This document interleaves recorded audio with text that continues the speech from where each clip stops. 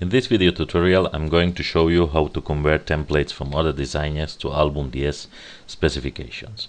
First of all, you have to look where this template is made. Many designers use a color fill layer with a mask, and then the picture shows through this color fill layer. Here you can see the picture. This is the picture layer and this is the color fill layer. Here is a mask and the picture shows through this mask.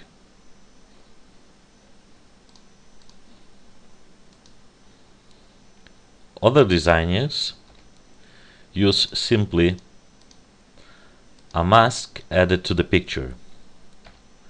Here is the picture and then you can see the mask.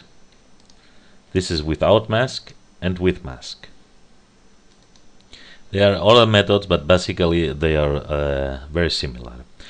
First of all, you have to convert the place and the size of this mask into a shape layer.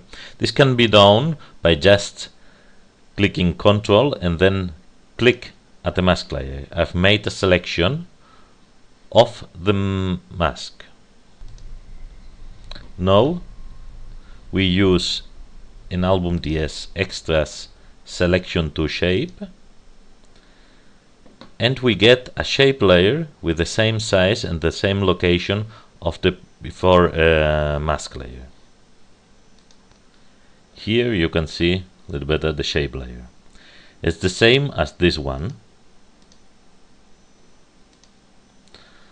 Another method is simply drawing the shape layer with the rectangle tool in Photoshop. If we have a mask layer here, then we use the rectangle tool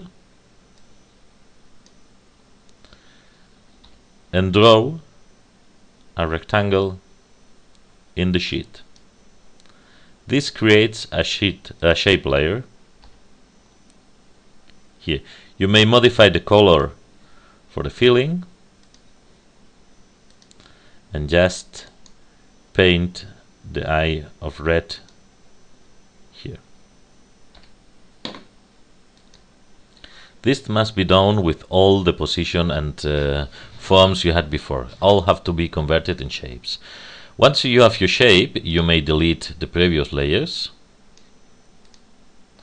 in the template. These are useless now. These are both the same. We will delete one. And using Album.ds, you can easily apply a picture. Just double click the picture and it will be applied to the shape layer. Here we are.